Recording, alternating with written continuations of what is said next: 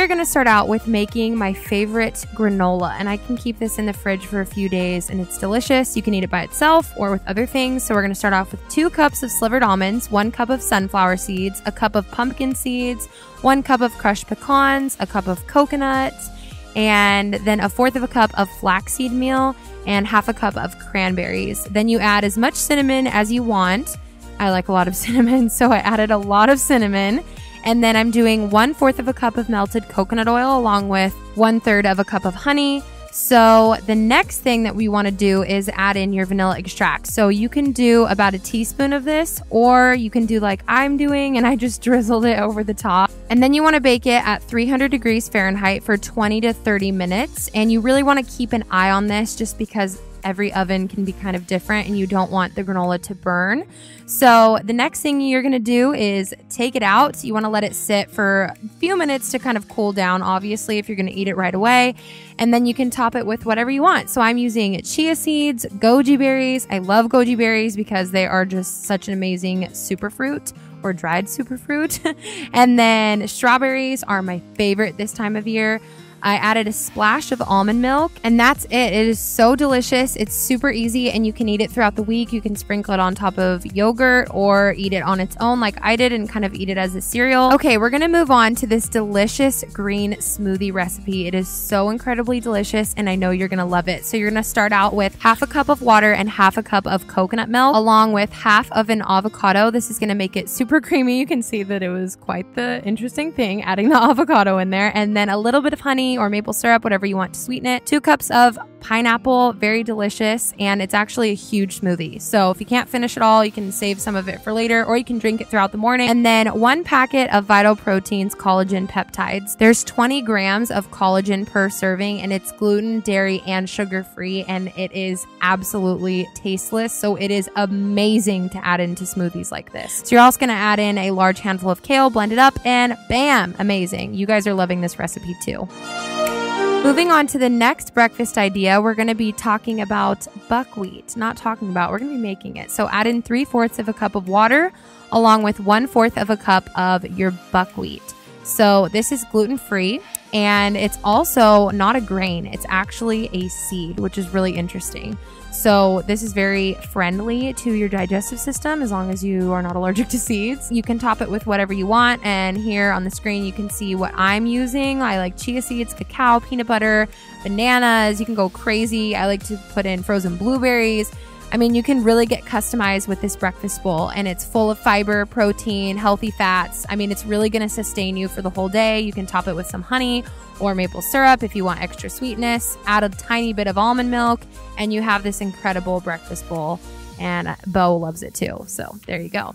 Okay, moving on, we're gonna make my favorite pancakes. Bo specifically requested that I do this. So 3/4 cup of almond milk, along with the secret ingredient, which is about 1 teaspoon of apple cider vinegar into the almond milk. Add in 1 teaspoon of baking powder, a little bit of salt for your dry ingredients, and then 1 3/4 cup of almond flour. And then I'm gonna go in and add 1 teaspoon of vanilla extract into our soured almond milk. It's really important that you sour the almond milk because it makes the pancakes taste really good, which is weird, but it works. Now this is an optional ingredient. It's 2 tablespoons of arrowroot powder, and this is just gonna help the pancakes be really thick and hold together really well. I'm going to add in 2 eggs and whisk everything up. And don't forget that the arrowroot is optional, but I use arrowroot flour for everything nowadays. It's my favorite new thing. And so I throw it in everything because it's just amazing. Tip, a great thing that you can do is make the batter and then store it in the fridge overnight. Because if you think about it, if you have it prepped out in the fridge, you can just wake up, turn this on, and pour it in, and that's it. Like, you're done. So it's actually so fast and easy, and it's really, really good. And that's it. These are Bo's favorite pancakes and my favorite pancakes. And like I said, you can store it in the fridge and then just use it in the morning to make as a really quick and very healthy, fiber-filled breakfast. And once again, yes, these are Bo's favorite, and we shared this huge stack of pancakes. So it makes 2 servings, and it is very filling, and they are my favorite pancakes and his favorite pancakes over any other pancakes ever. So try it out and let me know how you like them.